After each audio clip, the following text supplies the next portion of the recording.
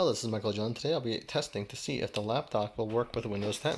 This is the Motorola Lapdock, Atrix 4G I believe, and here I wanted to test it with the Raspberry Pis, and I've done those tests and they worked out great. The question is, will it work with Windows 10? So here we have the cables plugged in.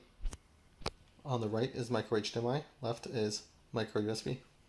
Now I have to set it up exactly like this, otherwise it wouldn't fit. So maybe I would suggest getting an HDMI female to female, so that way you could create an extension for the HDMI. You can also buy a USB 2.0 extension, male to female, quite inexpensively on Amazon or eBay. On this laptop I have HDMI and VGA. I connected both USB and HDMI. I opened up my display settings in the Windows machine. Opening up the Lapdock. The laptop is working very well with this Windows machine. As you can see, here is screen 1, and here is screen 2. I also have control of the mouse over here on the Lapdock. Now let's test that the mouse and keyboard are working. The brightness was too high, so I had to lower it using the function buttons, and these function.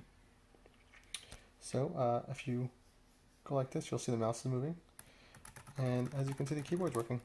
Now I know the Lapdock works as a second monitor for my Windows 10 machine. So on my Windows 10 laptop, I want to check it to see if this will work as a hub, if the laptop will work as a hub. So I plugged in a USB device. As you can see right here, it did show up, the USB device. As far as audio goes, as you can see over here, it is showing up as a Moto attach.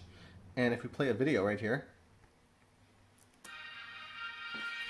the sound is actually coming from the stereo speakers over here.